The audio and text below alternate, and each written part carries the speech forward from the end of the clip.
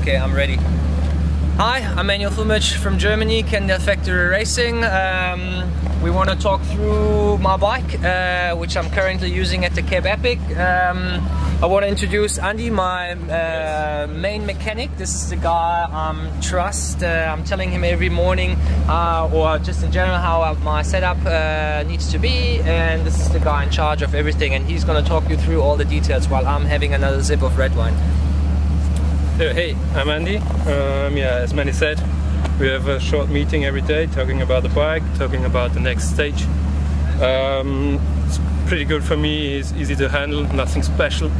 Yeah, here we go for the bike. As you can see, 12-speed Eagle setup, 38 tooth chainring in the front, quad power meter.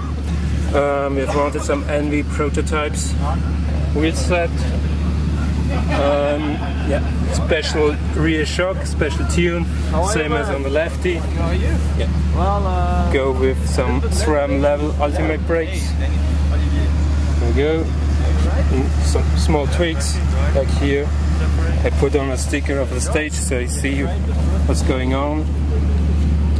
Especially for the race, we have on the back small cell bag, everything inside he needs, an emergency, some tube, yeah. Anything else?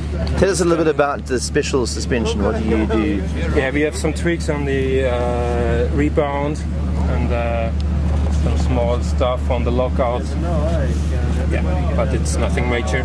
Just some small details to make it a little bit smoother.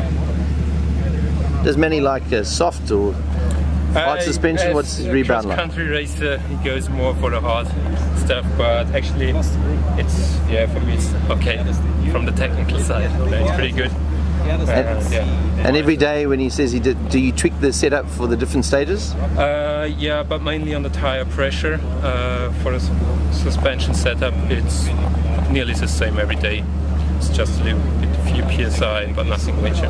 What are his tire pressures on average? 1.2 to 1.3 bar, so front and rear.